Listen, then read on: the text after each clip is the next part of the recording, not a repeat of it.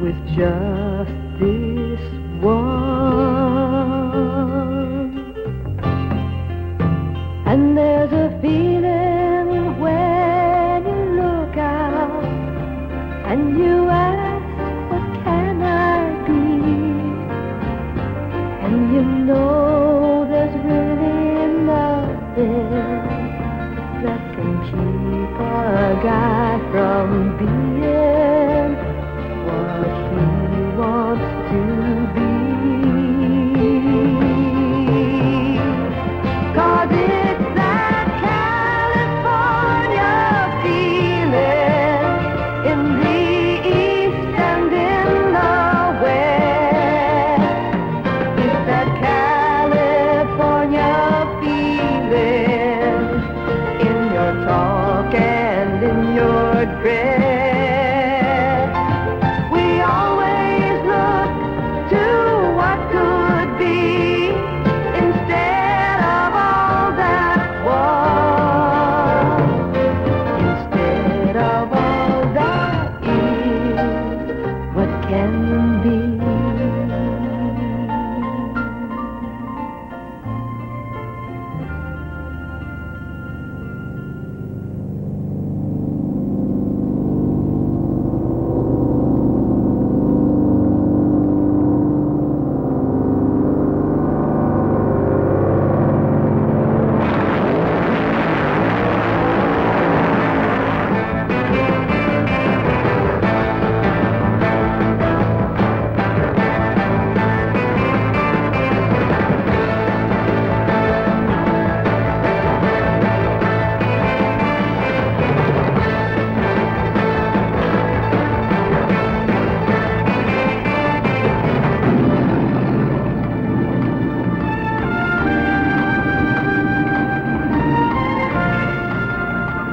Welcome to Orange County International Raceway, where today we're having the Hang 10 of FunnyCar 500. You'll see Pat Foster in the very Setzer Vega, the defending champion, Little John Lombardo, Danny Ongaias, the Big John Masmedian's machine, Jervis O'Neill, Jim Adolph, Paisano Matsubara, world champion Gene Snow, Tom Ferraro, the Bratstanberg in Vega, and Big Jim Dunn.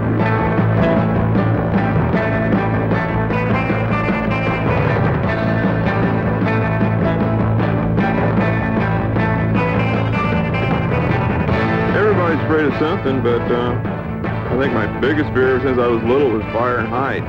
So I figured the best way to get rid of it was just join the fire department. As far as funny cars go, I'm still get nervous at the starting line because you never know exactly what you're going to do until you do it, and sometimes it's too late. And I think if you lost all your fear and respect, you just quit being fun and you get hurt, and you just got to respect them. That's all there's to it, because you just never know what they're going to do. But why worry about death? It'll come sooner or later.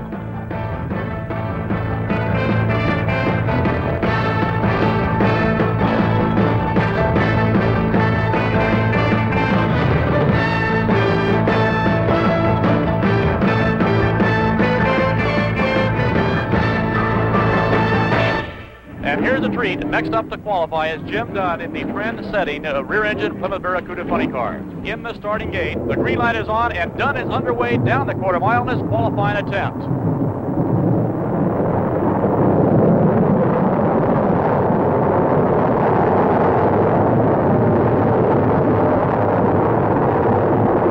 Looks like Dunn's got a good one cooking. Wait a minute, something comes off the car. Dunn blows the top off the car.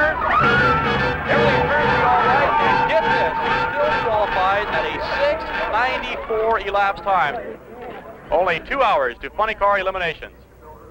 Incidentally, fans might want to check out the frantic pit work by Jim Dunn's crew as they are taping together the body on his funny car so he can be in the first round. The hood went down, it ripped the bolts right out from under the windshield.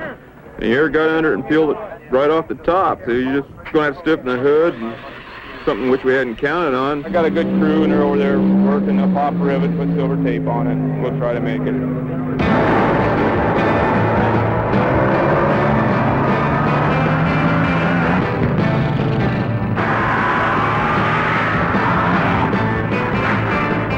I'm one of the older drivers out there, but most of your good drivers are probably in their late 30s, early 30s. And right now, just in the last 2 or 3 years, the young kids are starting to come in, which is good. Attention to funny car drivers, only 1 hour to funny car eliminations. The staging lanes are open. We got a rear engine car, and it's a sort of a prototype right now. There's only 3 of them running, and we're having a little bit of bad luck right here, but I think the other 2 are having a little worse luck than we are. Drag racing is simply 2 cars racing down a quarter of a mile. The burnout you do simply get your tires hot, give the crowd a little show. The tree comes down, you can go when it turns green. If you're too soon, it turns red and you lose. Steve Byrne is in the starting gate. The R's are up. Super Chief, he's underway. Oh, a gigantic wheel stand by Byrne, the Super Chief. He sets her down. Appears to be all right. The car is out of control. Hold on. Byrne is in the...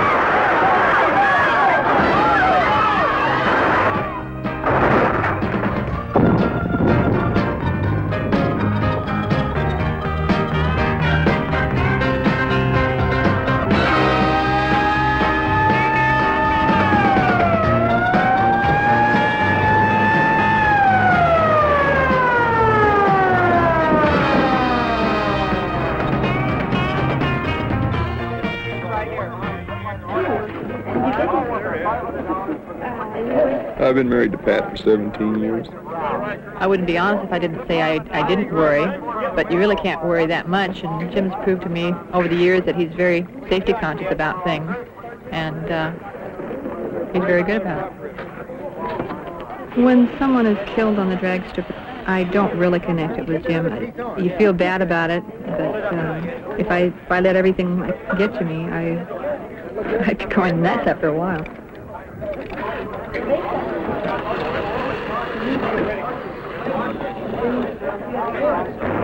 Funny car is just a plastic body that they've taken off of a regular production car, and you put it on just basically a short dragster frame with a dragster engine in it. A total deal, just to go out and buy it with the trailer, equipment, tow truck and everything. You're talking about an honest $35,000, $40,000. But where I was lucky to start when it was cheaper, and I just kept racing as it went, and I've kept up on the money deal that way. Attention, all funny car drivers and crews, only a half hour till funny car elimination. You should be in the staging lanes. And here's good news for all you fans. Big Jim Dunn has repaired his top on the Barracuda. He will be in the first round of elimination. And I'm known as a lever. I'll usually guess on the lights, and I'll anticipate and try to get out on them. They'll give me a 1/10 of a second, which I can do because I'm not a paid driver. A paid driver, it's very bad if he red lights. Well, my crew says we don't red light twice a year, we're not trying hard enough. So we will take a chance if we're down. If we get Setzer tonight or any other night, I'll leave on him because I know he can beat me fair, so I got to try to cheat. And the only way we can cheat, honestly, is to anticipate the light, and that's just an honest gamble.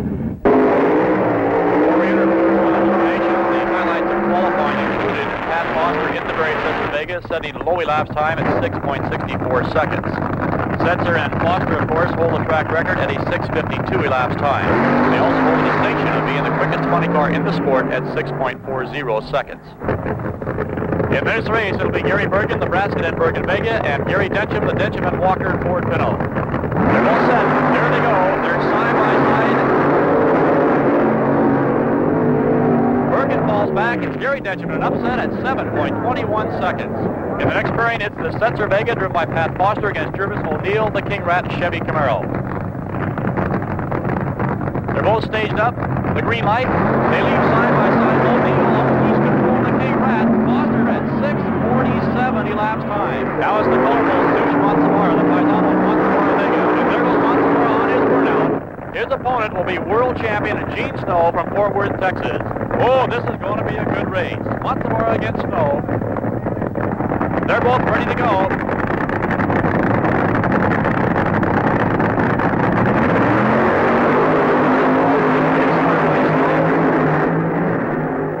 Snow clicks off a 6.68 for the win. Top speed of the event at 222 miles per hour. The next race will pit the KG veteran Jim Dunn, who has gone to the semifinal. He has drawn Pete Everett's Little Demon. This is the second half of the semifinal race. The winner of this will go into the final against the awesome Barry Setzer Vega driven by Pat Foster. The world's greatest and the fastest funny car.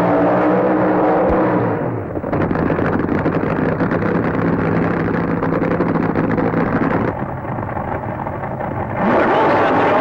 Dunn leads first as usual. The motor backfires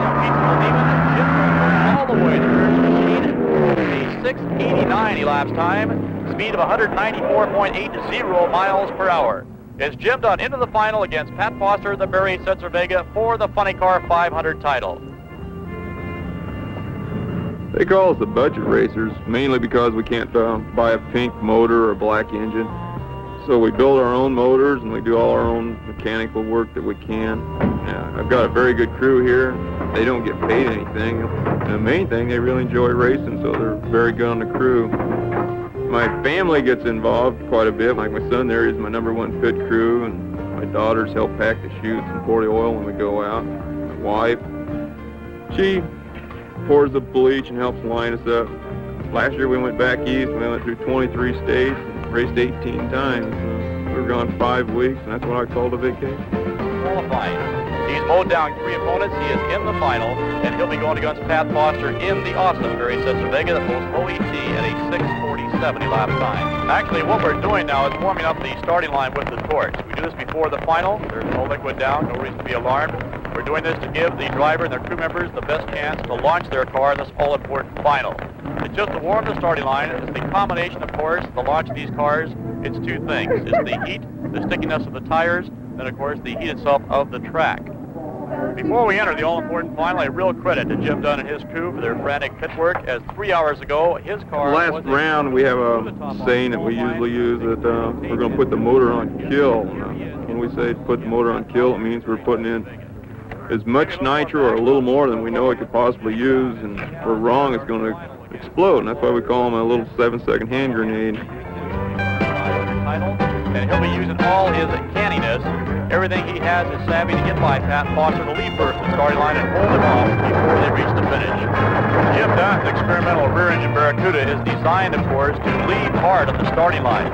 He left very hard. He's held his opponent off. He's been able to shut off early speeds 190 miles an hour or so, and therefore defeated opponents. This is what we can look for in the final against Pat Foster.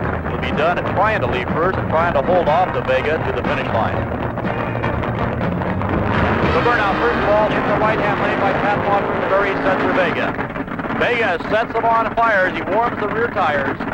This is it, the all-important final. At this, the second annual Hang 10 of FunnyCar 500. In the tower lane now, the burnout by Jim Dunn. Whoa, Dunn just smokes them all the way down the track to the 3/4 mark, putting on quite a show in this final race. Quite a feat for the fireman from La Mirada, Jim Dunn, that he's even in this final. He backs up his Barracuda, as 3 hours ago this car was a convertible. He blew the top off in qualifying, and here he is in the final.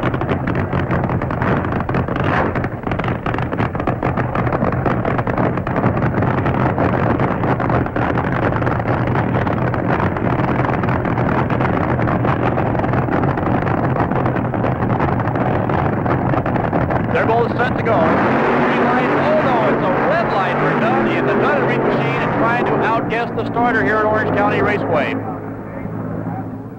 A lot of guys like to play football, baseball, or something, but even when I was little, I'd like to go racing now. When I was very small, my dad, he liked horses, and he had me a horse, and we lived out in the dairy, and he wanted me to work there, but I told him I didn't want nothing to do with that act, so my dad said, well, what do you want to do? I said, I want to go racing. So he said, for my 16th birthday, he bought me a 40 Ford, and a cam, 2 carburetors, and about $50 worth of tools, and said, there you go. And I've been racing ever since. And we got competitive about 1963 and 64. We started racing with the Aldred here. It was Dunn Merritt Velasco Coupe. We ran it for 2 years, won the Winter Nationals both years. Then we went dragsters, Henry and I, and didn't turn out too well. I wanted to go Chrysler. He didn't want to. He was a racer when we met and when I married him, and he still is. So I've got a new partner named Yates. We went dragster racing. We were low ET at Riverside the 3rd week out for the hot rod manufacturers meet and had to quit. And then I went down and saw Reed Automotive, and he said, well, I'll give you a motor if you want to run a car. And I had a brand new car then. It didn't do too well. It had an experimental Woody front end on it. He's easy to get along with, and he's a good sport. And then we got a new car. We got the rainbow car, they called it. And we won Bakersfield that year for the field championship in '69. We won Division 7, '69. You know, if he didn't race, I wouldn't want to go out because it would be so boring. And we went to the FunnyCar, the Dunn and Reed FunnyCar. We won Bakersfield again in '71 with the FunnyCar. I believe that do what you want to do now and worry about being old when you're old. I can't see saving my money. I do what I want to do today and worry about tomorrow. So I guess you could say I live day by day rather than what will I be doing 30 years from now. After he built the funny car, he just started winning a lot, and the bottle company came on to build models, make models though. Dad said sure. And they were just, you know, they were going to give him some money, but he didn't really care about the money, and they ended up giving him 1.5% plus $500. Used to, if you had $1,000, you could be 80% of the guys because they only had $500. But now everybody's got their $1,000. Now you go out there and you got the factories behind them and everything, so you're beating a bigger factory now. It's a bigger thing. It actually gives you more satisfaction when you can beat one because it is harder and it's more competitive than it used to. There's a special trophy for red lighting at the Hank 10 One of a kind. Neato, right? Why did you red light? Why did I red light? Because the light was too slow. I was perfect. Every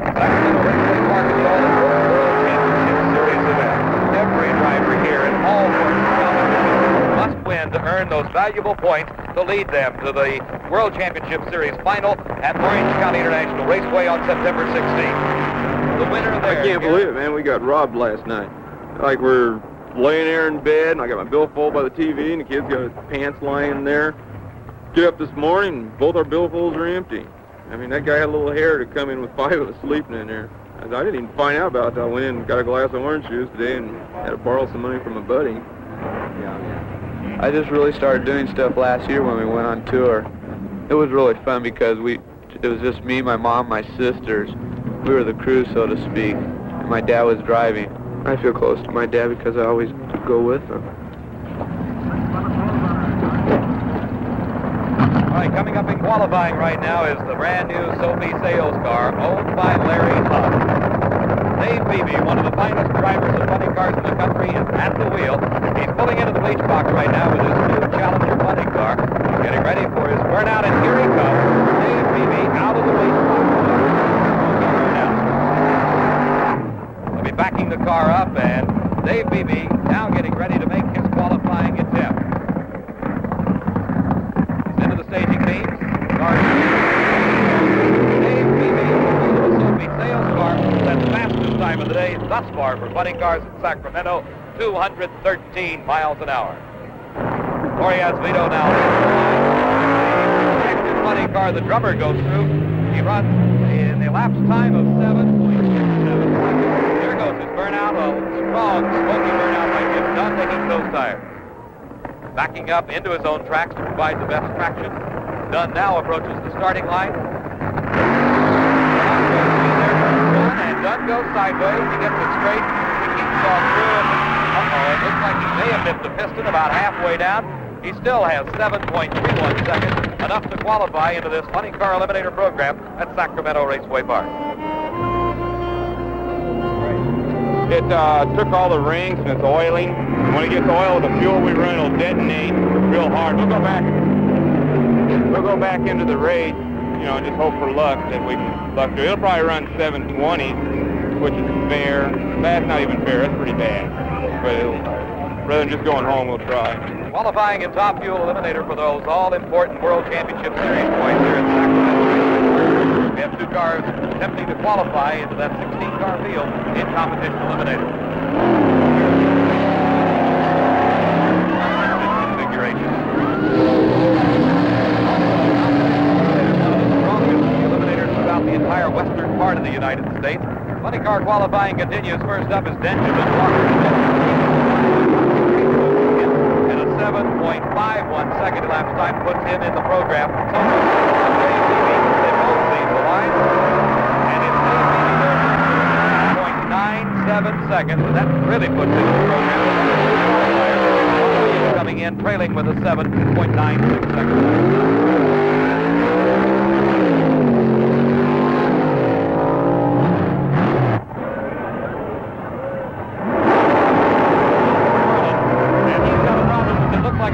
Go in the middle of the course, the car on fire. The car, it looks like from here to be getting sideways.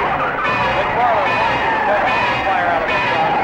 Some pride for Good driver. And McFarland's car coming to a rest clear at the end of this quarter mile. McFarland, we have word from the finish line, got a little bit singed, but is in good shape. The first race of the first round of Funny Car Eliminator, this World Championship Series event at Sacramento Raceway Park, pits the only two rear-engine funny cars in the world, and breaks of breaks for Dave Mata, who has to be the underdog. They meet in the first round, side by side. Davey Mata with a brand new car, and it looks a little bit different as the body is set down very low over the car. And Jim Dunn, one of the guys that is most respected in funny car racing throughout the entire United States. He drives that rear-engine Barracuda, and certainly one of the toughest in the country. Both cars heading now towards the starting line. The tree comes down, they're both on Dunn with the 15, and Mata having problems after cutting down in the middle of the course. Dunn goes through with an elapsed time of 6.98 seconds with 195 miles an hour. Davey Mata trailing with a slowing 136 miles an hour at 8.31 seconds. Jim Dunn winning the first race, moving on to round number 2 and the all-important World Championship Series points. He's probably one of the best drivers out there as far as I'm concerned. He's not swell-headed enough. He's the kind of driver that after the race we all go out and party together, have a good time. He's got a very short temper, but it doesn't last that long. You know, he's man enough to 5 minutes later he figures all about what made him mad, and back to the same old. Yeah, I figure I'll drive for another 3 or 4 more years. The tuning the motors, getting chassis to work, that's the hardest part. So I'll probably just go into helping the kid get his car to run. He'll be the driver, and I'll just go into the background. I haven't really decided what I'd like to do with my life yet. I'd like to get into drag racing, but I feel I should have some other thing to do in case I don't make it. I've been thinking of taking a class next year in accounting. In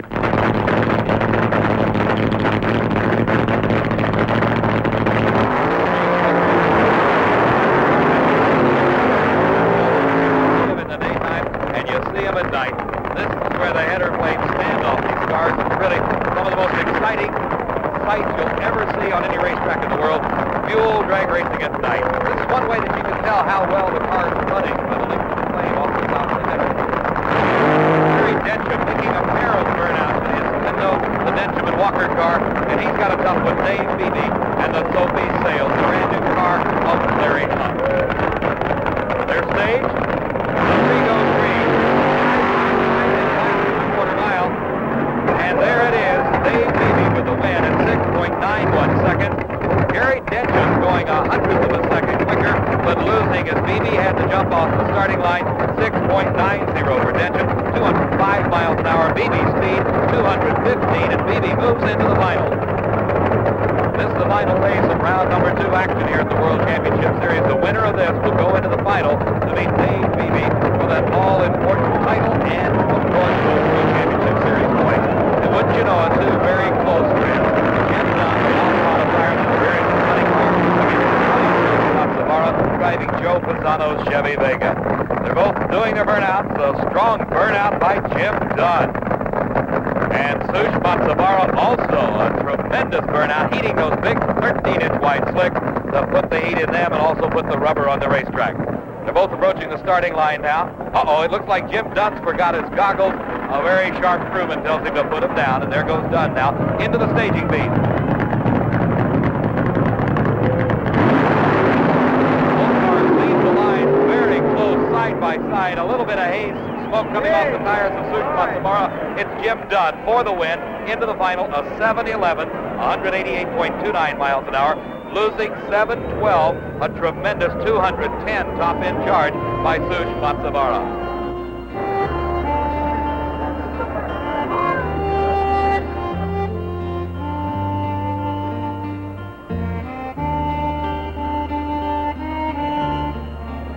We just got word from the pit. It's a broken 2-speed for Jim Dunn.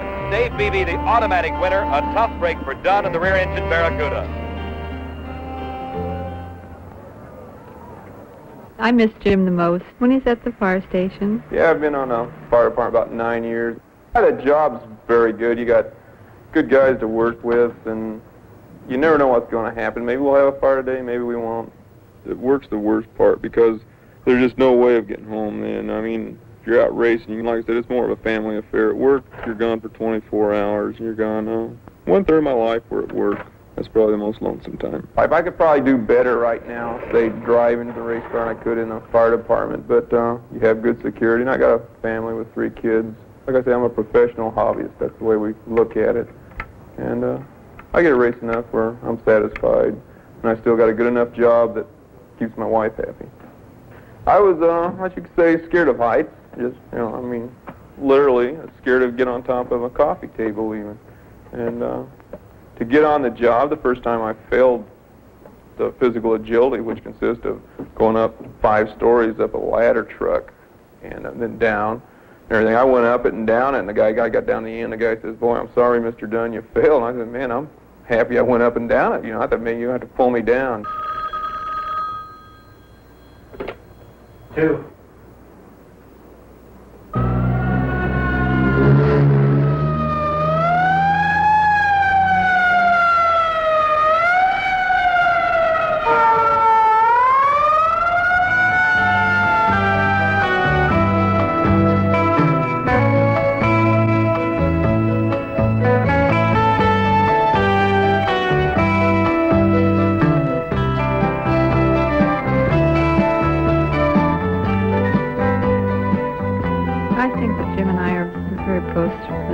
Husbands and wives go. The only thing that really troubles me is his temper. He's got kind of a bad temper, and so do I, and sometimes we kind of get into it. If he's wrong about it, he will apologize. I learned from my father to be a good loser. Like you said, sometimes you gotta win, sometimes you gotta lose. Jim's a very good dancer, but he won't dance.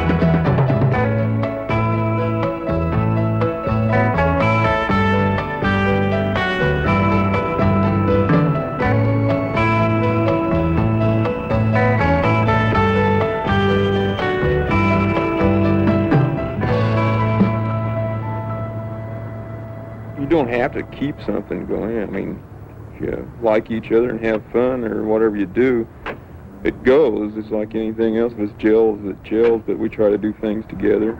The most important thing I can do to my family is just make sure, try to keep them healthy and give them enough to eat and clothes, and see if they have a good time, give them an education. And they'll have to do what they want to do themselves.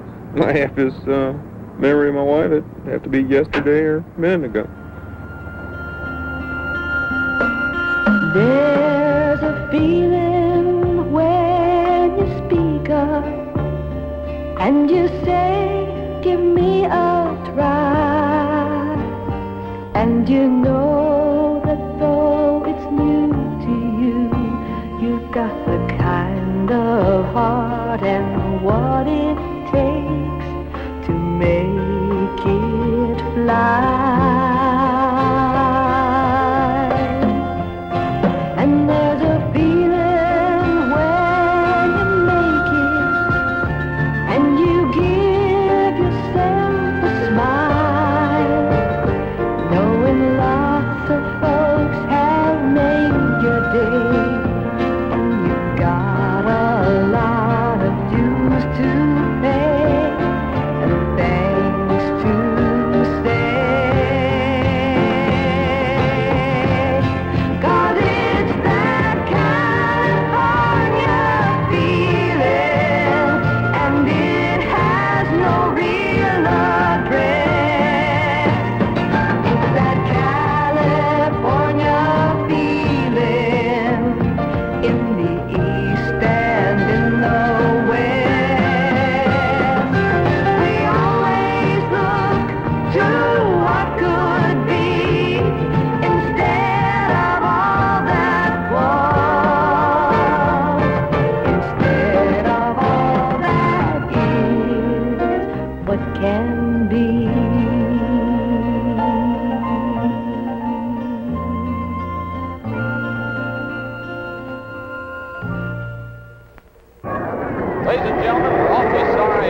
dust storms, a little bit of rain here at Salt Lake City, Utah. The World Championship Series will resume as soon as the weather permits. While we're stopped here, ladies and gentlemen, for a moment to... Yeah, the dust is pretty bad, but I've been racing for about 20 years. And 20 years I've been running on the streets. I've been running out Dad's cow pasture, and been in it ever since high school, and I've seen worse things than this. I mean, I won't run in it now because we're going too fast right now. I mean, 20 years ago, I've been going about 80 miles an hour as fast as I could go, so I don't think you'd really hurt it, because about now I'll be doing 80 when I come out of a burnout. 20 years is a long time.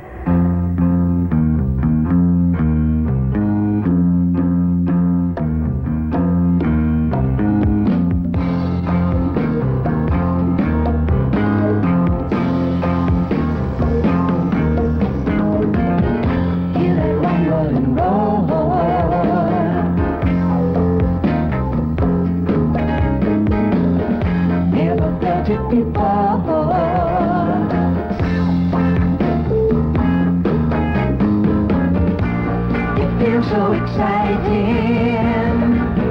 I'm firing, I'm flying away. Firing, I'm flying today. Firing, I'm flying away. Make a way. Yeah, yeah, yeah, yeah, yeah.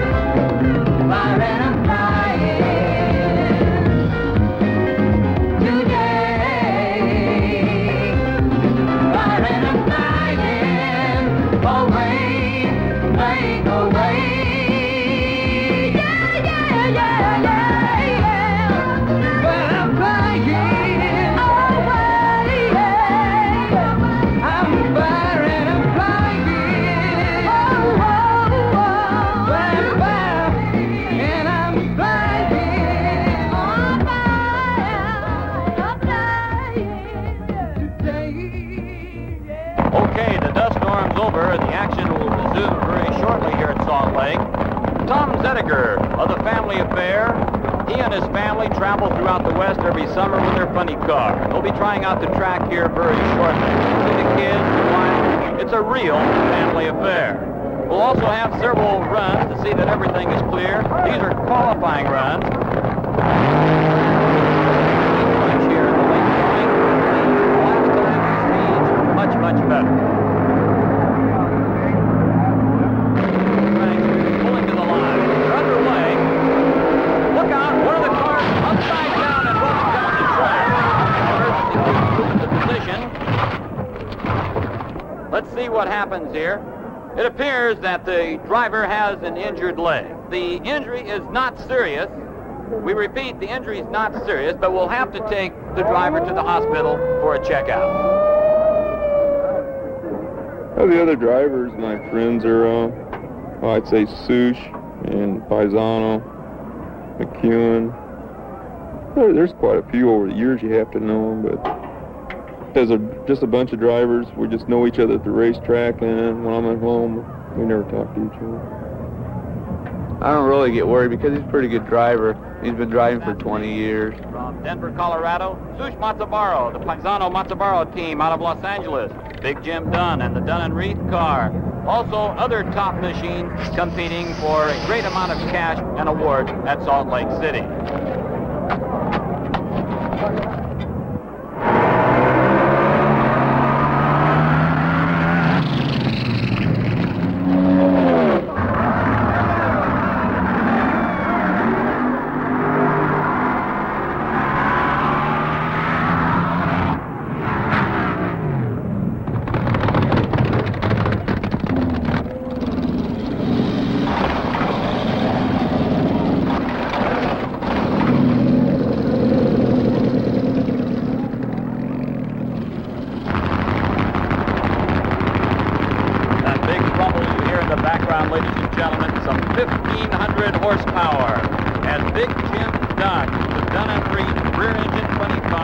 come towards the starting line. Dunn, a big favorite here with the fans at Bonneville Racetrack. It's a different altitude than he's used to working on. He's fired up. And he thunders down the quarter mile. He's making a fantastic run. A very good qualifying run for Big Jim Dunn with a 6.85 seconds. 6:85, a new Bonneville track record. Last year, when we started, everybody had 3-speed transmissions. They weighed about 2,500 pounds, and they thought that was the answer. And we got together and said, they're all wrong, you know. So we built a lightweight one and made as much like a drag as we could, high gear and everything. And we were the winningest car on the West Coast. So this year we figured, well, let's go one step more. So we built the rear engine, and it's been giving us nothing but a headache. But we're starting to get the combination, and it must be working because we got the track record here tonight.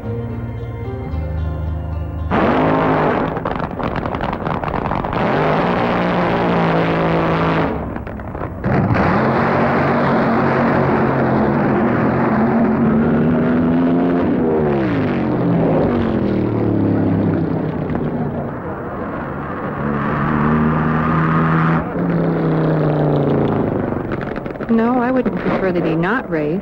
Sometimes I think I'd like him to race a little less, only because he's not home as much as I'd like him to be.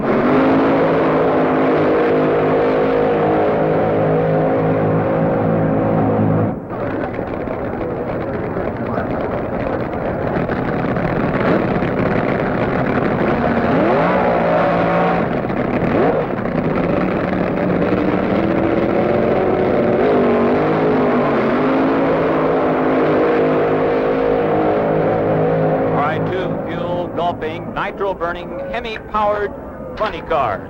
Sush Matsubara up against Bob Pickett.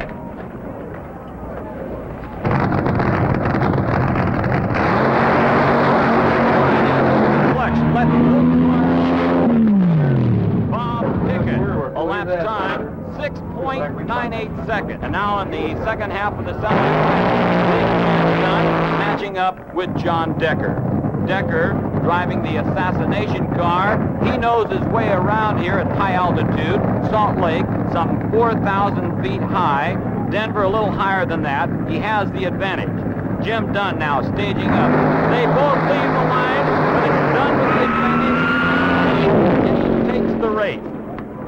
We broke the track record here and almost set a national record because of the altitude difference. They give a 5% cushion at this altitude, but it's a little bit, we have to run a little bit quicker than what we think right now, so we're not going to try to back it up rather than hurt the motor to save it for the eliminations. All right, we're now getting ready for the final. It's that cagey Jim Dunn and his Barracuda up against Pete Everett's Little Demon. Bob Pickett doing the driving. This will be the final run of the points meet. All the gold on the line. All the marbles up for grabs. In the background, you can see Jim Dunn getting into that rear engine car. A lot of points at stake here, and Big Jim needs those points. Now we're getting ready for the burnouts, and you can see Jim Dunn's body high in the air, the plastic-bodied replica of Detroit Iron. Dunn will move up to do it. Wow, crazy burnout. Now Pete Everett does another beautiful burnout. Tremendous action here at Bonneville Raceway. They're underway, and it's Jim Dunn in the lead. Big Jim Dunn wraps it up with a new track record. I think I'll shout from the grave. It's been a long time coming. Never thought this day would be so long in a coming. Glad I told my friends that my time was coming. And I know I'll make tomorrow, 'cause I won today. You hear all the fireworks going off on that? Yeah, was that you? Sure, I celebrate, man. First car, that's the first race that one's ever won. I don't care about tomorrow, 'cause I won today. Got my win today.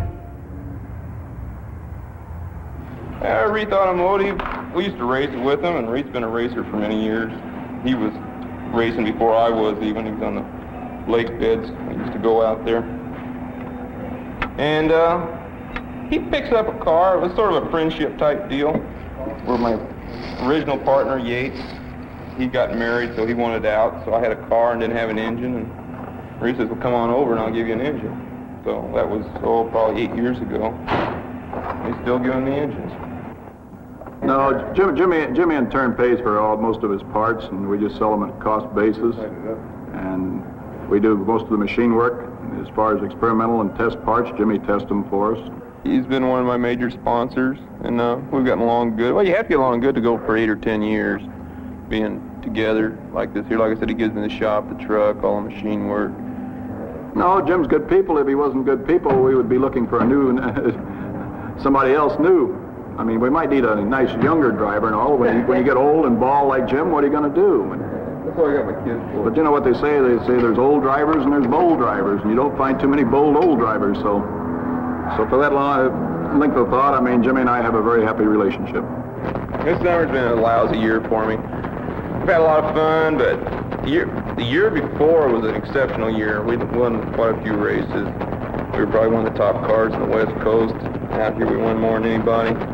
But you don't like to be a loser. It's fun to work on something new once in a while, but you should get the results. And we just weren't getting the results, and it was telling on us, because we were ready to cut the car up. We were ready to go back to a conventional car. And then it started respawning. We all got rejuvenated again. Now we're ready to work on it. It'd be easy if there was a common problem, but there's never a common problem. Like today, we put a new Ford rear end in it. It's an $1,100 unit just for the third member and the housing. It's been tied up for 2 weeks getting it. The frame's been painted, sandblasted, all different mounts in and everything.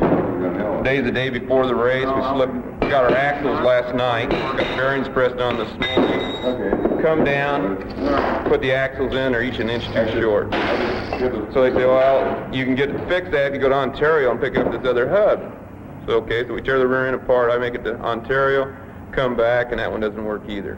So now we're putting back the rear end that we spent $1,200 to take out. The kid I sold my old car to last week is Mike Dietrich. I hope he knows there's more to it than just getting in and driving it, because he's going out to get his driver's license today. Showed me how to build a motor and how to run the car, how to set everything, how to mix the nitro. He showed me. I didn't know anything when I started. Everything I know now, he showed me. He's trying. He's going to have a hard time. I told him it's going to cost you at least $2,000 to learn, just in broken parts and stuff. And maybe you'll make it, maybe you won't. Right now he's down to $750, which, when you consider he just stepped out of a Volkswagen and stepped into a Fueler, I think he's doing pretty good. He's not scared of the car. He does what we tell him. We tell him not to overextend yourself till you learn what the car's like, and he does. Everybody's laughing at him, sort of, because he's made maybe 14 runs. But he's down to a 750. He hasn't crashed it. He hasn't broke anything but a rear end.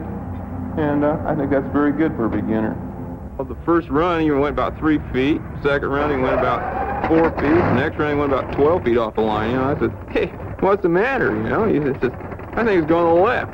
I said, well, it looks good. You know, what's the matter this time? I think it went to the right. And I said, okay, you know, don't push it, because you know, you feel bad. You tell a guy, well, you know, you're stupid, go all the way through, and he kills himself. In order to get your license, you're required to make so many runs for a car. You got to make at least 6. You got to make 1/8 mile, 2 moderate, 1 more moderate, and 2 full. And you make those, and after you make those, and 2 full, and you get your license, you have to make 2 full if you think it's good enough. You know, it's a good old car. Last time I drove it was a week before I sold it to him, and it went at 685, so he'll do it pretty quick. Plymouth Barracuda Funny Car needing a 715 or better to get his NHRA AA Funny Car license. Third burn up by Diedrich, showing a lot of smoke from the rear tires, getting them rear tires good and warm. Diedrich backing up, just about set to go now. He's in the starting gate. The green light comes on, and Diedrich on a good run. He needs a 715 or better. He makes it for his NHRA driver's license.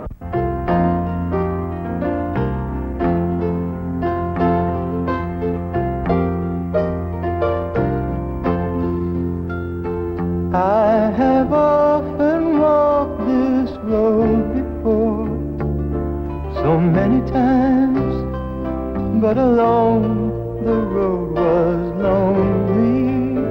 Alone I thought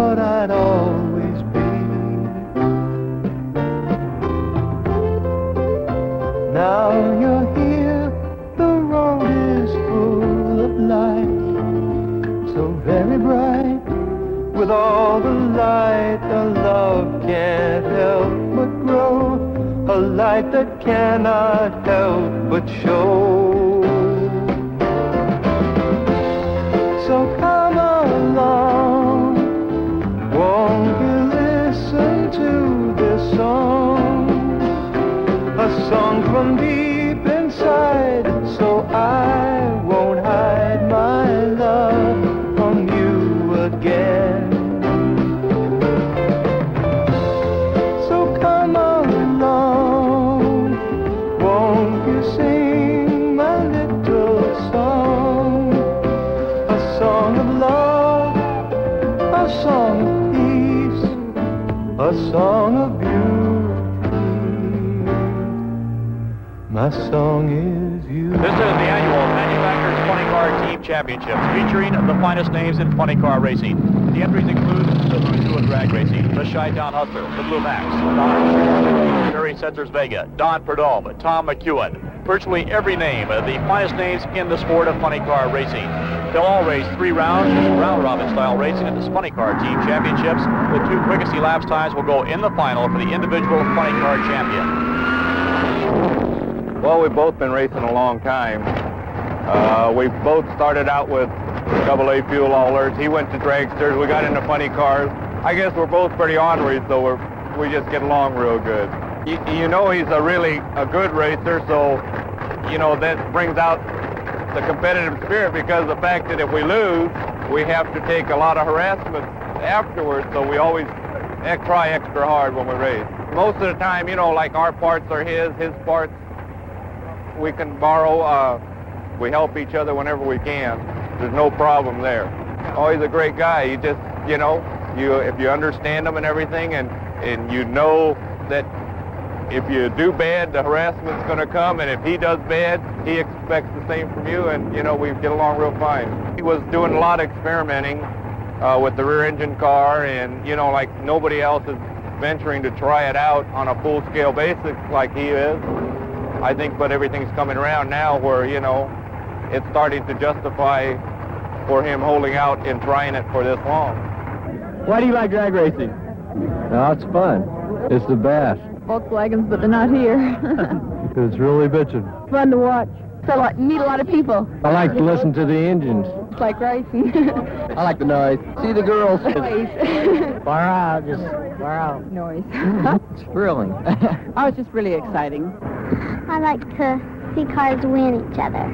Well, my responsibility as a starter is to make sure that the cars are safe and they're not leaking any fuel, not leaking any oil. The car is safe to travel down the quarter mile, and when it's over and the driver has his chute out or unbuckles his seatbelt, whatever, that he's safe and the car is safe and there's no problems. Jim Dunn, Jim has a exceptionally good starting line reaction time, plus the fact that Jim's car seems to launch or leave the starting line quite a bit quicker than the average car, being that it's a straight clutch car. Normally with his super quick reaction and super quick launch off the starting line with his car, he'll win quite a few races.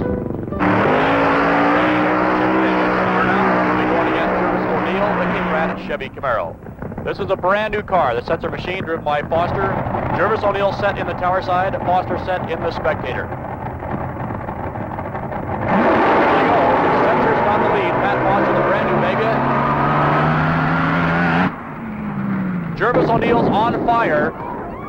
He hits the bottle while Pat Foster goes on to low elapsed time of 6.59 seconds. There's a red light on the track. The emergency crew rolls to the aid of Jervis O'Neill. The number 5 qualifier for the Ford team, John Collins. Next, the number 2 qualifier, Dwayne Ong. The number 1 qualifier for the Ford team, Richard Tharp and the Blue Max. Next, we have Little John Lombardo. And next, we have Jeff Cordy. Then Dave Beebe, Whipple and Mr. Ed. Jim Murphy, the Holy Smokes. Next, we have Jungle Jim Lieberman and Gary Bergen, the Brasket and Bergen Vega. The Dodge team led by the Chi-Town Hustler and Ron Colson and Big Jim Dunn from La Mirada, California, number 2 qualifier for the Plymouth team. And the Hawaiian, number 2, driven by Leroy Chatterton, a 6:78 elapsed time. Sush Matsubara for Paisano Matsubara, number 2, Pat Foster, the Very Sensor Vega, at a 6:59.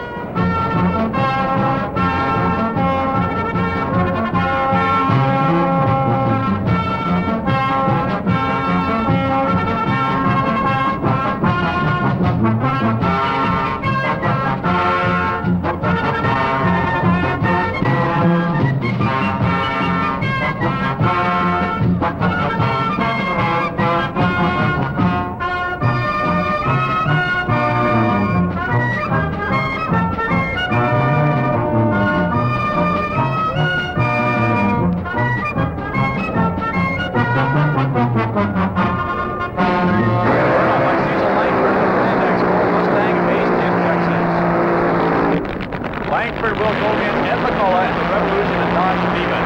The burnout by McCullough. They're both set to go with the green light. It's a hole shot by Langford. McCullough chases.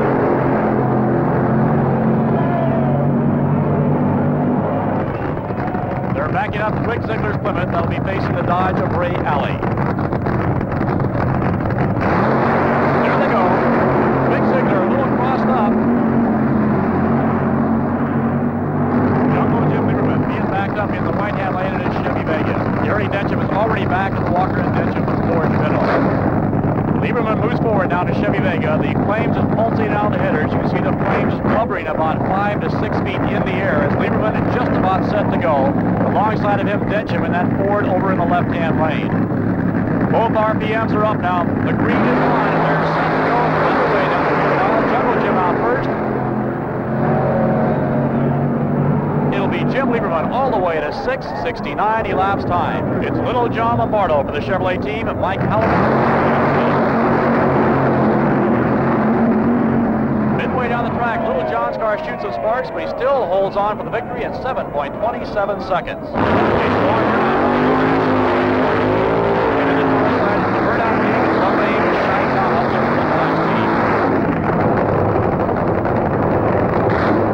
They're both set. There they go.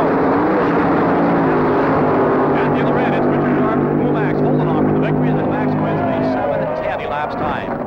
In the tower side will be the rear engine Plymouth Barracuda of Mikey Jim Dunn. Just like the inner side is Ford Ready.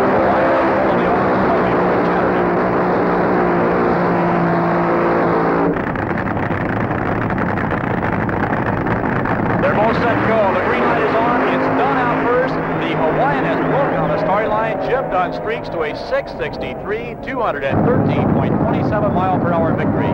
Low qualifiers at this point is Billy Meyer with a 6:51 and Ron Colson with a 6:57. Now it's the Holy Smokes for the Plymouth team and the Pacemaker for the Chevy team. They're both set.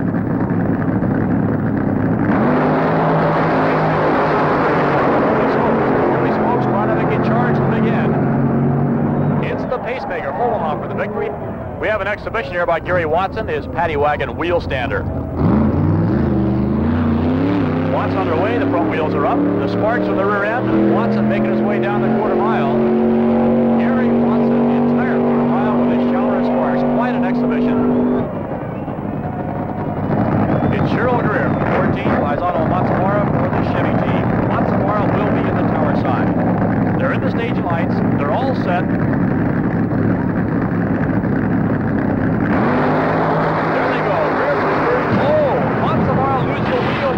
The Paisano Matsumura car, he's scraping on the guardrail. It appears he'll be all right. Greer goes off for the victory. Yeah, that's a third car Paisano, you know, he's piled up. When you're racing, you overextend yourself. That's probably the most hazardous time for a driver. Now this one, he sheared all the lug nuts off. I mean, that's an act of God. There's no way you're going to fix it. He's just lucky he didn't get hurt, you know. And he's very good for crashing 3 times and flipping twice, and he doesn't seem to get scared a bit, so, I mean, he's sure not afraid of it. It's a wheel stand exhibition by Richard Schroeder in his Dodge Challenger. The wheels are off the Schroeder's machine. The sparks are flying. He goes the entire quarter mile on 2 wheels. Okay, the quickest 2 elapsed time still remain Billy Myers at 6:51 and Ron Colson at 6:57. But that could change right here as Jim Dunn doesn't burn out the great Dunn and Wayne on to the Greater Ray Mustang.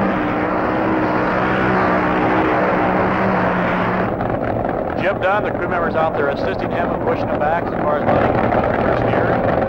In contrast, Wayne on back his machine up with the 8-inch reverser in the Ford Mustang. They're both set to go now. They're staged up.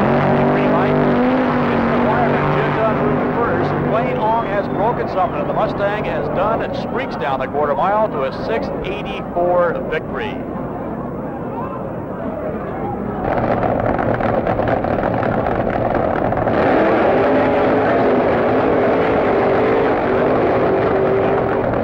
The opponent for Masmanian will be the Blue Max of Harry Schmidt, driven by Richard Tharp.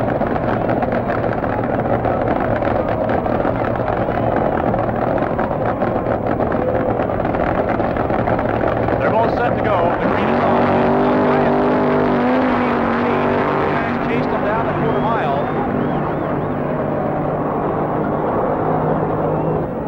Antioch guys with a 675 victory. Some drivers are lucky, and some aren't. Like the guy's saying for me that I'm one of the luckiest unlucky guys there is, because if I lose a race or the motor dies at the starting line, I shut it off early, I don't know why, and we'll come home and the rod will be hanging loose, the rear end's ready to fall out, and that's just being very lucky when you're unlucky.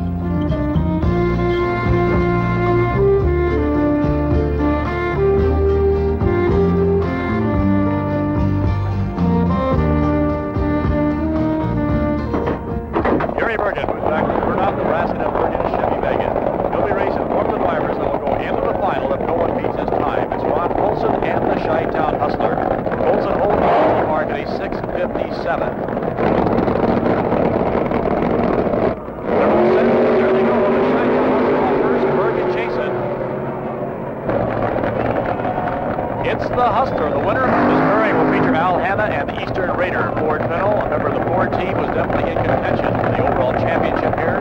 And Frank Rupert, the Mason Rupert Chevy Vega. They're both set to go now. Hanna for the Ford team, Rupert as an alternate. It's Hanna moving first in the Ford. Rupert chasing. Rupert leads. He loses something as Al Hanna goes on for the victory at a 670, 60 laps time.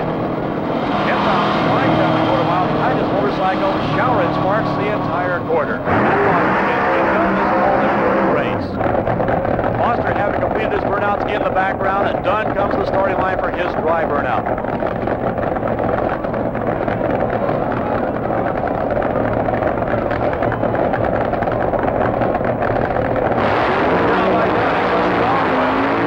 But wait a minute, Dunn cannot stop his car. He continues on down the quarter mile, apparently with a broken brake or something to that effect. He will not be able to compete. It'll be Pat Foster on the single run.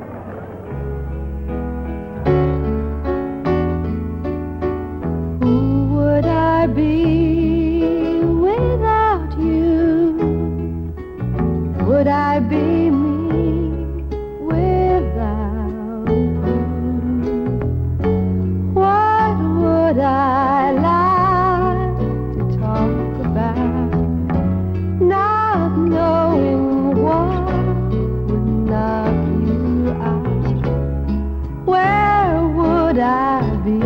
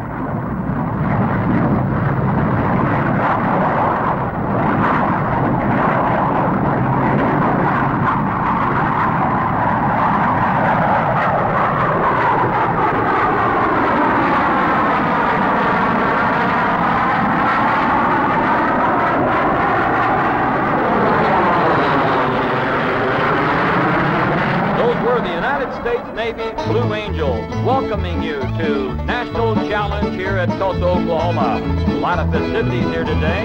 That's a float by the co-sponsors of this event, the United States Navy. We never ever seen a sailor like that. A lot of people here. There we go again with that beautiful Navy float. We'll also see Linda Vaughn, Miss Hearst Golden Shifter, along with all the top FunnyCar drivers in the country, moving down the track in that parade.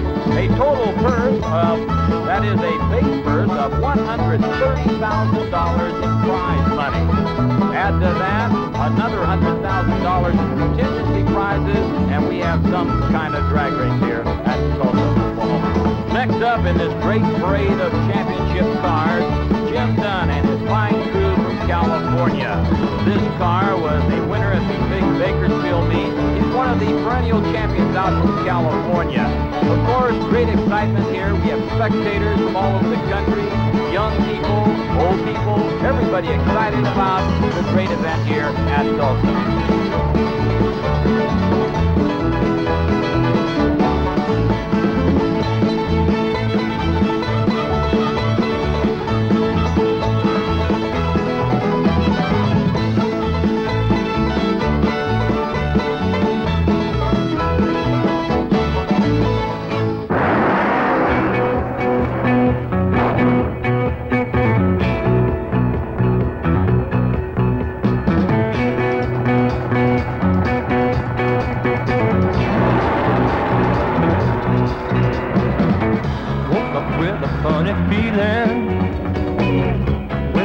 And yet a tingling, knowing that before long I'd be roaring down that quarter mile.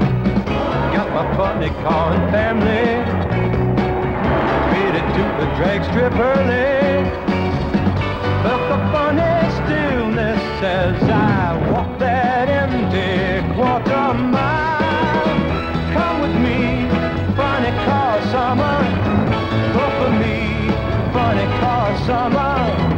Most men take their fears and hide them, letting them just eat inside them. I take fears and let them ride that cruel quarter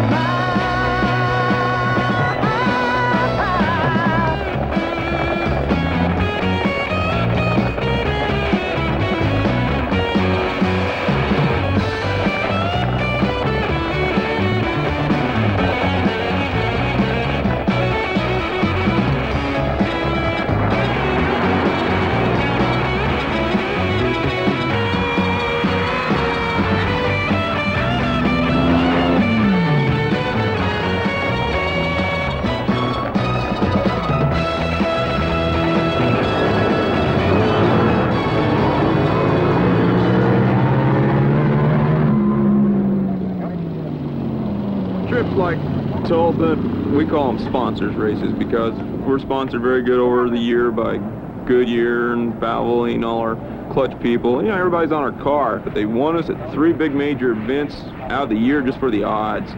We know we're going to lose money. I mean, it costs us $1,000 just to get here and run our car. And if we qualify, we get $500, and half of us are going to lose first round. But we feel it's money ahead in the long run. Wind's Courage of Australia is a rocket-powered dragster. It decomposes hydrogen peroxide. That's how we get our thrust. The car is 27.5 feet long. It weighs 890 pounds, and the car has turned 311 in 5.10 seconds.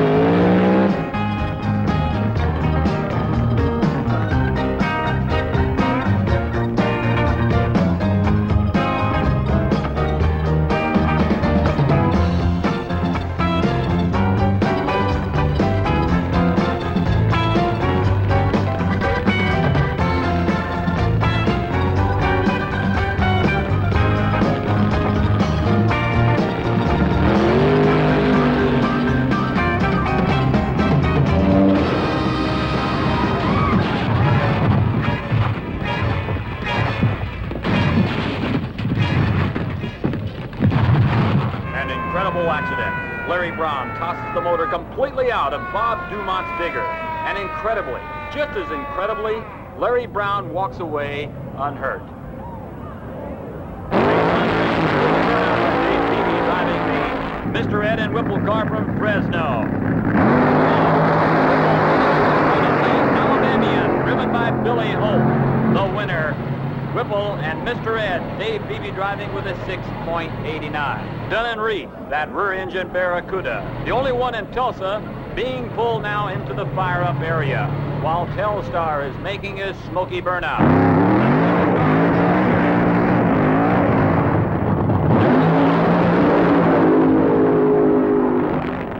It's the Telstar Charger winning it. Ladies and gentlemen, from California, the only rear-engine funny car at National Challenge, fireman Jimmy Dunn. His opposition, Don Schumacher from Evergreen, Illinois. Jim Dunn, with a fuel dragster, was the first in Indianapolis at 6.99 several years ago. Boy, that's one tough dude in the far lane.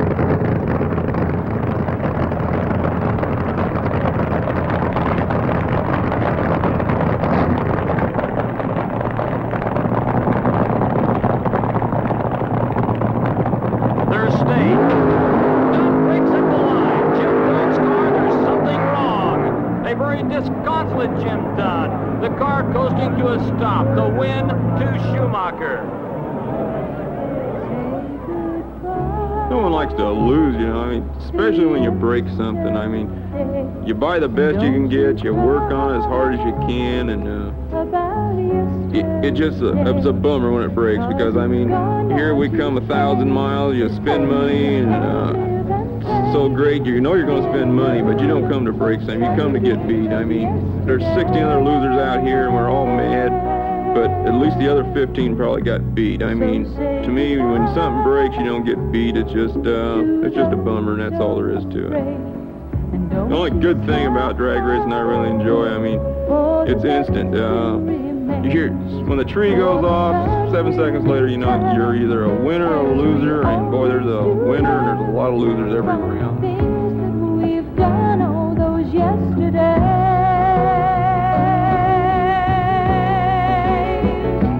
For tomorrow's the birth of a new day yet come. But there's never gonna be, or ever will again be, another day for you and me like that. So say goodbye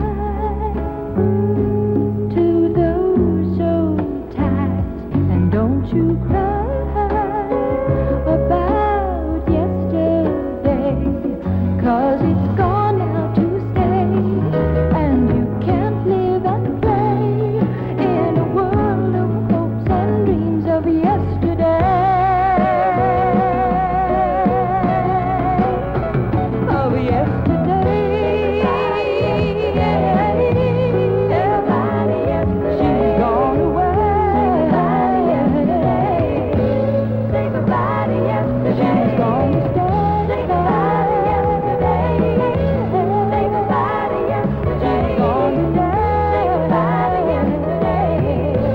Say goodbye to yesterday. She's gone away. Say goodbye to yesterday. Oh, say goodbye to yesterday. I first got into bike racing when I read in the paper that they were going to have one at the shopping center.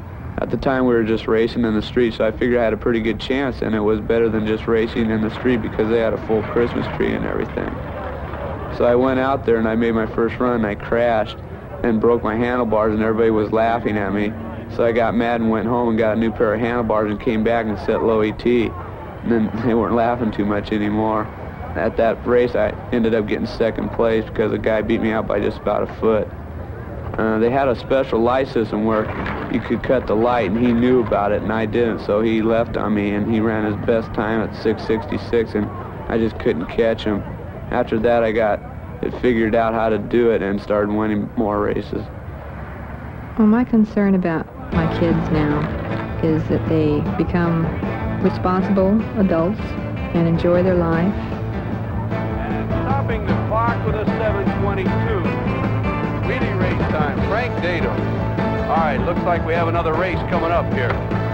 Dunn in the right lane, and down he goes. It's going to be closer, right down to the finish line. Really cranking it on, and it looks like it is Dunn right across the line. Elapsed time for him, 5:89. 5:89 for Mike Dunn. Now we've got a special exhibition run by Frank Dado on his specially dismantled bicycle. The front wheel has been taken off, and down he goes, giving us an exhibition run to the finish line, in and out the cones. Mr. Frank Dado. I might want to be a funny car driver when I grow up and try it. I might want to be it. Because like Cha-Cha and Downey, I want to try to be, you know, better and be like the fastest funny car girl. The next racer to come up will be Patty Dunn. Okay, on the line is Patty Dunn, going down for her qualifying run. Down to the finish line. Let's see what she does. Patty Dunn, the fastest qualifier in the girls division with a 7:22. All right, it looks like Mark Servey in the left lane. Going down for his qualifying run. Mark Servey really cranking it on, giving it all he's got. 6.30 seconds and giving the shoot to. Gentlemen, this is the big race of the day. The final run between Mike Dunn and Kurt Claude in the left lane. Okay, they're all set. The amber lights are coming down. The green light is on. They're gone.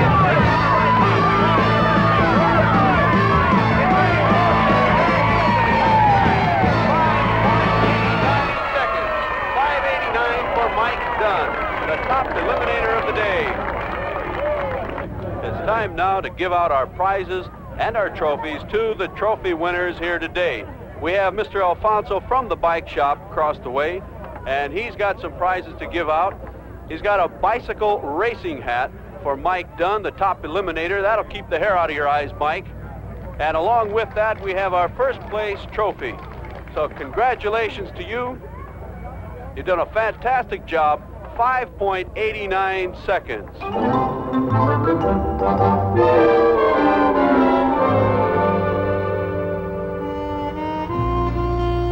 Here today at Orange County International Raceway, you'll see the Division 7 of points meet final. This, of course, the all-important race. It's the end of the trail for the WCS racers. Today, here at this event, the final chance for them to gain points at an all-important berth at the World Finals. This is the final points meet right here at Orange County Raceway.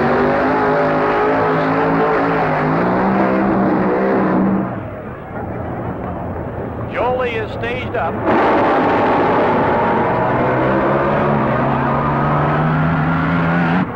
Jolie qualifies at a 6:81 elapsed time. Track's got me a little spooked because we went up and smoked the first run and didn't prove anything. And last night we came back and went up and smoked again. So I lifted out of it and I got her straight. When I got down there about 800 foot mark, just turned left, for no reason. Usually the car will wander when you're coming down there, but they're not supposed to turn left. But the battle in top fuel, I'm sure you'll find highly contested, and it's a battle between the Navy.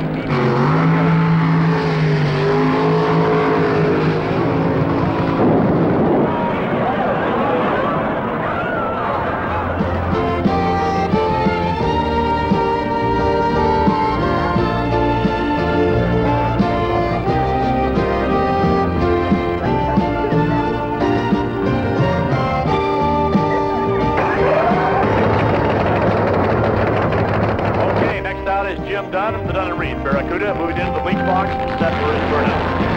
The burnout by Meg and Jim Dunn. A nice, tremendous, smoky burnout, the rear engine Barracuda.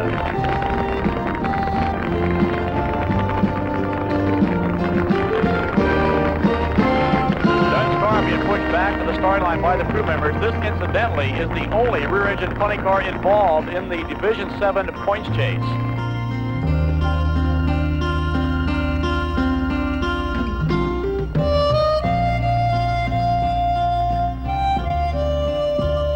Jim Dunn, a fireman during the week, now at the wheel of his back-motored Plymouth Barracuda. The late model Hemi power plant just pulsating away as Dunn comes up to the stage beam. Dunn's now all set. Remember, he's running on the tower side. He is not yet qualified.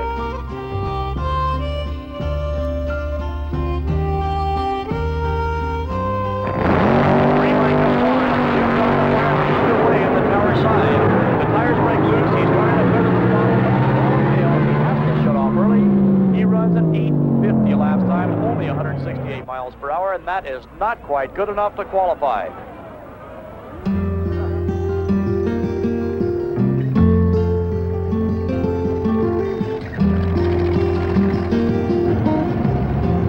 Comes in loose, you know, it's a short day, he's not going to do a whole hell of a lot. But when the old man comes in the gate upset, mad at the people at the gate, and that's when the old man comes on. And like this last run, when, you know, all day long we've been kind of lax and everything, all of a sudden the chips are down, we got to make a pass. When he's really tight and he's really got to make a move, and then that's when he's going to do it.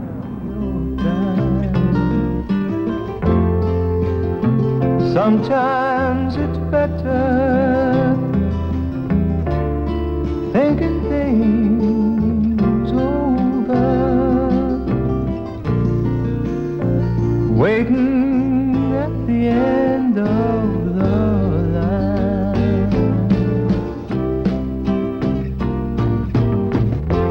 It's the end of the line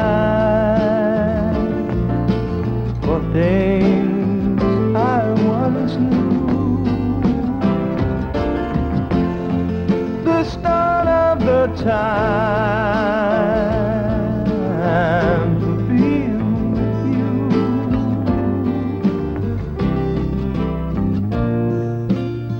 The gentlest love man ever has made. I'm so glad I at the end of the line.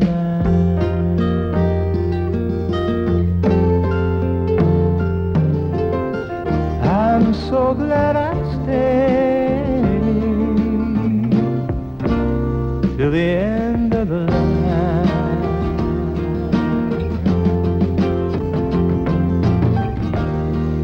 At the end of the line. It just goes squirrely, you know. We went up here a little while ago and smoked the tires. You know, then it gets on out there a little further and it starts heading for the lights, and they had to pull the chute and get it off the strip because, you know, I'm going to take the lights down. They sprayed the strip and it's just not holding it in the middle. I mean, there's no traction here. We keep taking clutch out of it, and we're hoping to slip the clutch more because we don't want the tires to break loose, and we've got to slip the clutch more. If it works out, you know, we should get a fairly decent run. But this is our last chance to qualify today. So I mean, we got to do something. Dean LaPoe is number 7 at a 684. This is the time to sweat it out because neither of these drivers are in the program. An added spark of interest here is that Montemara, Jim Dunn, and Dave Beebe are all three tied for the division title for the Funny Car Points lead. Beebe already qualified. If these two cars fail to qualify now, it'll be all over as Beebe will probably win the division. This is especially important for Big Jim Dunn because Dunn has been working all summer with this experimental Plymouth Barracuda, a car that led to victory at Salt Lake City with the points championship, but has broken down in Tulsa, blew its off at the Hang 10 Funny Car 500, and broke a 2-speed at the Sacramento points meet. Can Big Jim Dunn, who's had such a tough summer, come back and win this division crown? We'll see here today.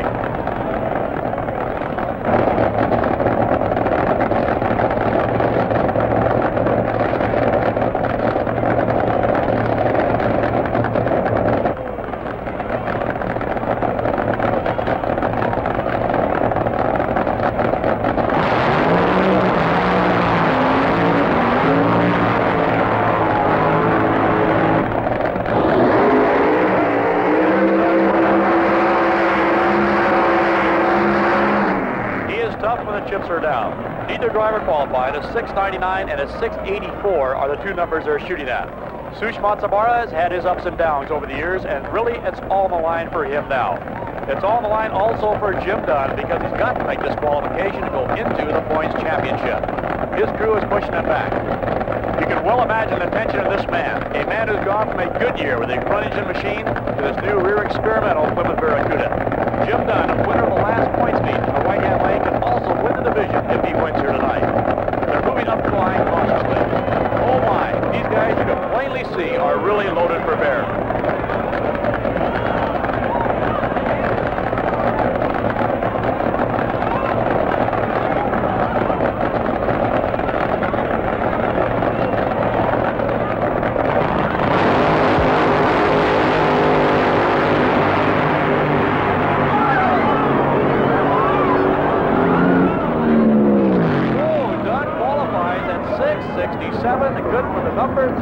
position.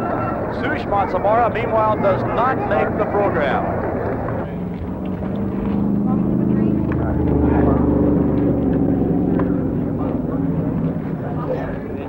Best thing that happened to me, rather than getting rich, I'm pretty well satisfied as it is. I got a good job, I got a good family, and I got a good hobby. I think the most fun that I've had in drag racing is when I've been able to help on the car itself. Incidentally, this race here, before we get into eliminations on this beautiful shirt sleeve type evening here in Southern California, will be the final summer race here at Orange County Raceway, and it will be the Division 7 points meet final. And what a race this should be.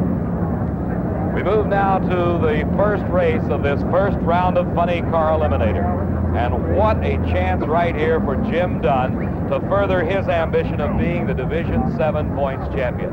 It'll be Jim Dunn up against Smokey Joe Lee from San Diego, California. Dunn, of course, the La Mirada fireman driving that rear-engine funny car, one of the very few rear-engine cars in the country today in Funny Car Eliminator, and certainly the most successful rear-engine car that has ever been built. Jim Dunn and Dave Beebe are tied for the points lead at the moment. The man that goes the farthest in competition tonight is the man that will take home the title, the champion of Funny Car Eliminator in Division 7. He's worked all year for this chance. We're down to the final race tonight, and this is where it's all on the line. It's either do or don't tonight. Jim Dunn, the rear-engine car coming to life. He'll be taking the spectator lane. Joe Lee will be on the tower side with his Charger out of San Diego, California. A whole season's racing on the line tonight at Orange County International Raceway for Big Jim Dunn. It comes down to this final moment. He must win this race, advance to round number 2, and try his best for the finals to make it to the Division 7 points.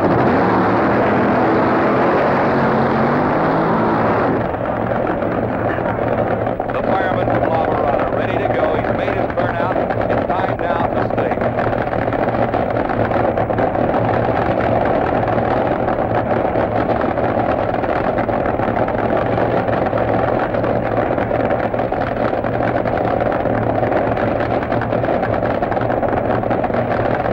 Both cars, Smokey Joe Lee and Jim Dunn, now staged.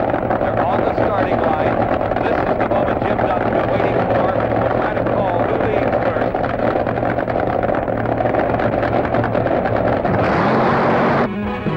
I think he's really great. He's a good husband.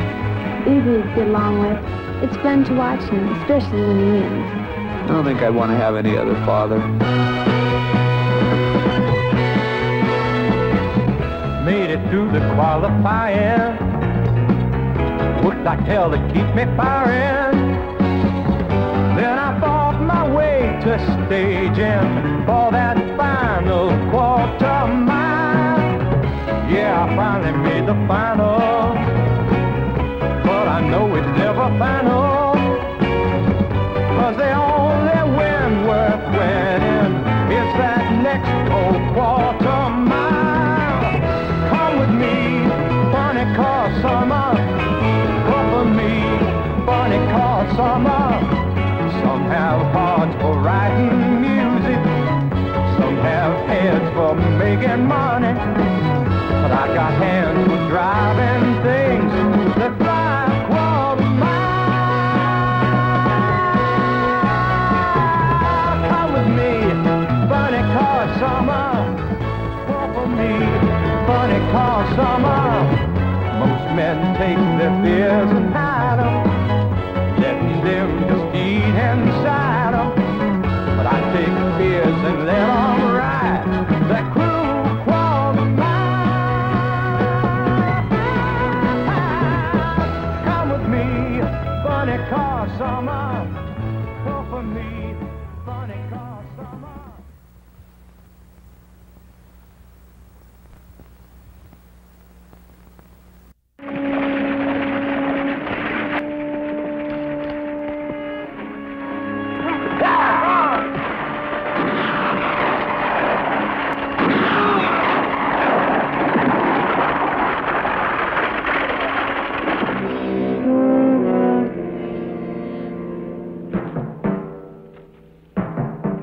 Three men coming this way.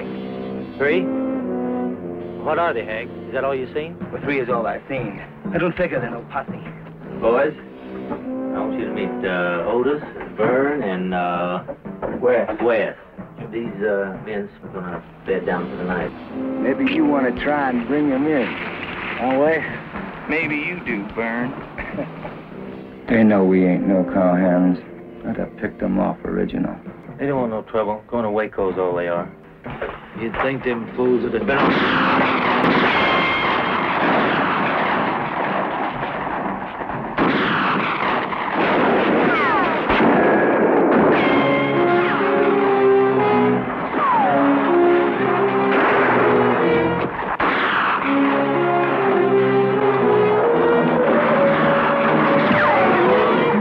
Ain't going nowhere with that.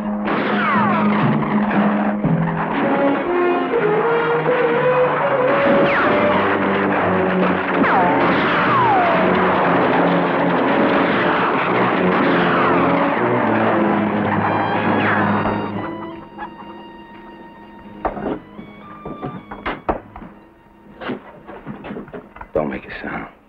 Hear me? They track us here, we ain't got a chance. It's gonna be a long enough day as is without you going on. Maybe we ought to take the horses now. Them vigilantes is spread all over this country. Well, if they didn't come out between here and the Narrows, then they're either not coming out or got over. What do you want with us? Nothing. Just don't want no trouble. Listen, mister, we didn't do nothing. I'm going out and look at the horses. I understand how you feel. And I don't blame you. We ain't outlaws. We ain't. We just sit tight a couple of hours, and then we'll be gone. Don't make no trouble. Is what's best for all of us. They're gonna hang us. You think that's right? You oughtn't to steal our stock. That ain't my problem. Tell them vigilantes they're the ones. It's the wrong thing to do. What's right? Hang? Tell me.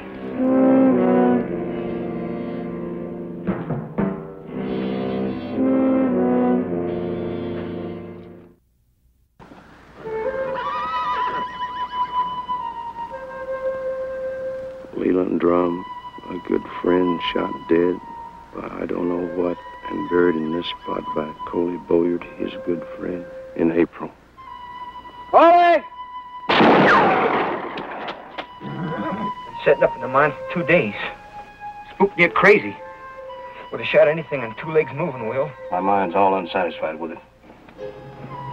I don't know. It seemed to me like if Leland had been involved with the event in Winslow, he'd have rode off too, wouldn't he? Like the way you told me Coyne done. Run a man and a little person down. That's all Leland said. Maybe it was a child. Just sitting there getting killed that way. I got no understanding of it at all. I see something! Something's coming! How much would you ask to take me across the Sulpicio to Kingsley? I ain't asking. I told you I'd pay you very well. Good point like this, hard to come by. What'd you shoot him for? There ain't a broke or unsound bone in his body. Now you begin to earn your pay. Kingsley? We'll see. Plan to shoot a bit. What if I just up and pull out? Eat the money. Unless I know right here and now what you're after. You're not the only one who knows the way.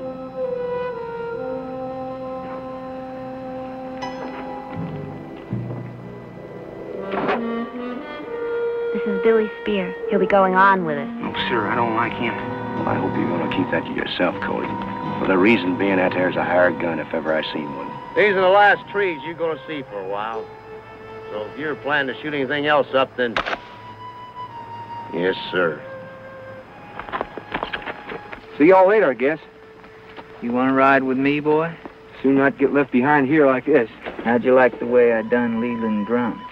Like I say, I'll blow it off the first word out. What are you working on him for? He's easier than you. You don't see what I see.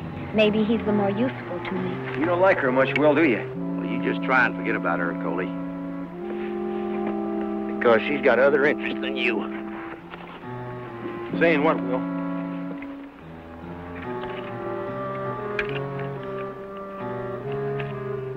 Saying I pretty much believe she means to kill someone.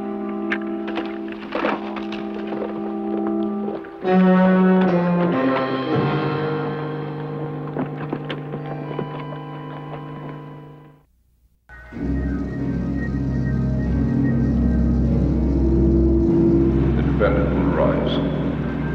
Will the foreman hand the verdict to the bailiff?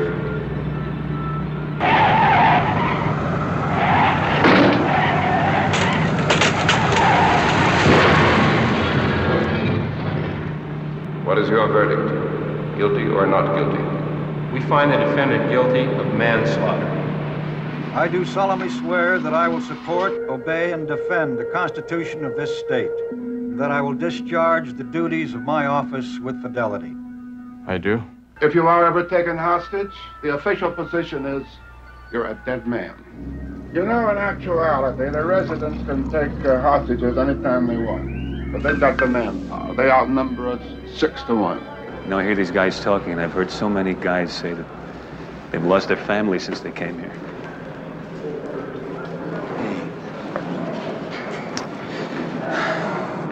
Listen, you're only in here for a year, you know? Then you can go back to teaching, and your wife and your kid. It's kind of like a paid vacation. Hey, man, come here. Hey, Judge, come here. What do you got there? I got nothing there. Let me see. I haven't got anything. You got a shank? I have not got a shank. Better talk to Slocum about that. You got a little problem here? Yeah, you got a shank. I don't have All right. I'll take care of it now. Beat it. Fish boat. Man, that's a bad scene. It seems to me like something somewhere along the line's not working. You're not going to change anything, Cortland. Half these guys are nuts, anyhow. This is dynamite. Looking for a fuse.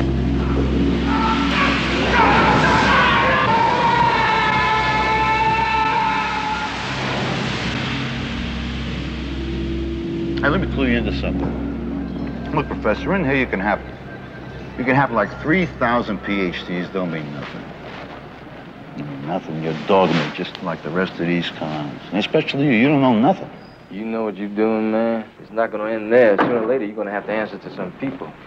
It's too bad. Could have been a walkthrough. You just had a year. How do you know? There aren't any secrets in here, Paige. It's too bad. And you could have done easy time.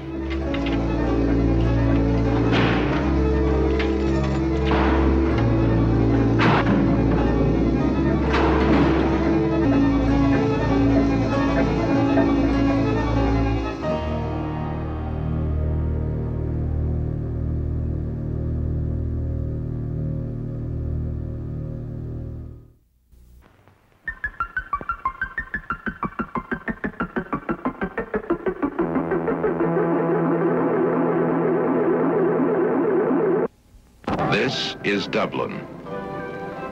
This is my cousin Quaxer. He's a man with very special interests. Some men love food, not Quaxer. Some men love liquor, not Quaxer. My cousin, Quaxer Fortune, has a passion for... well, let's just say he picks up where others leave off. Horse manure, fresh done. Excuse me. Hey, do you really sell that? Yeah? Really? Yeah, it's my job. This is all about Quaxer and what he did to Dublin. Quaxer. Quaxer? Where's Quaxer?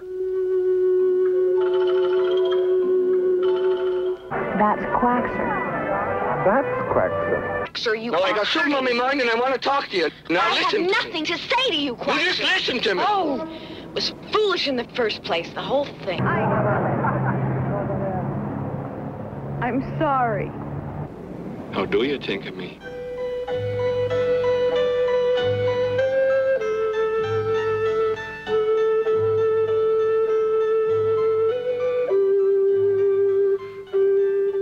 Quaxer Fortune found true beauty all over Dublin in small, neat piles.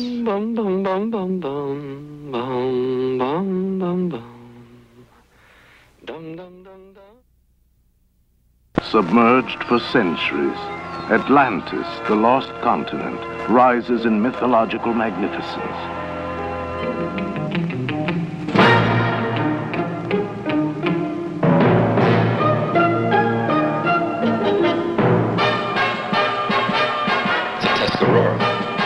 Ladies and gentlemen, 3 to bed.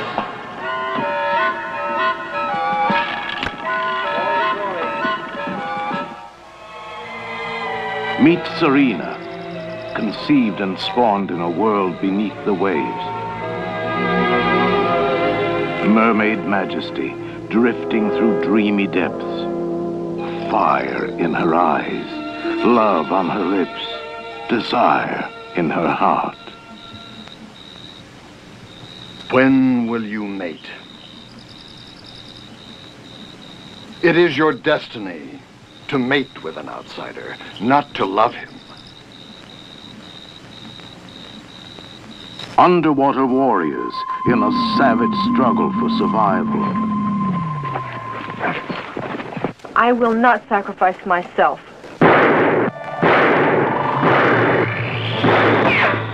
You will mate! You will mate! Beyond dreams, beyond thought, beyond Atlantis, astounding the imagination, ravishing the senses.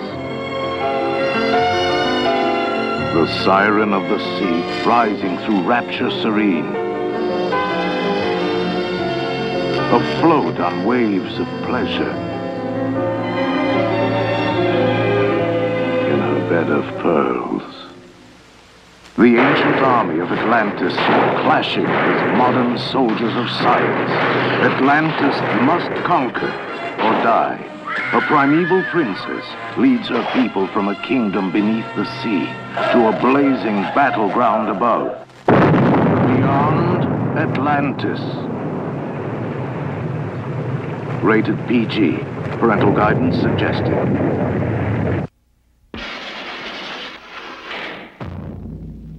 Night, when mist embraces the moon, and madmen are loose on the land, the night visitor comes to call. When the earth is quiet, and the good people of the world are sleeping, the night visitor comes to call.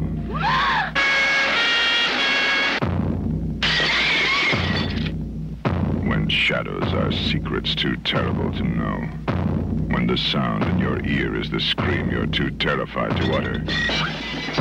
The night visitor has come to call. That clock doesn't work. Anton's back. He's going to kill me.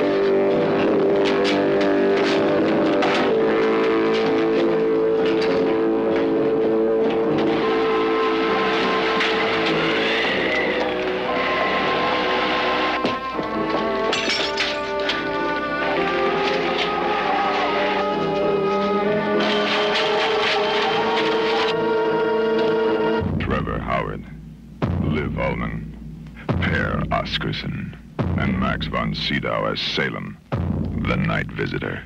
A haunting tale of the possible. The night visitor will call in your neighborhood soon.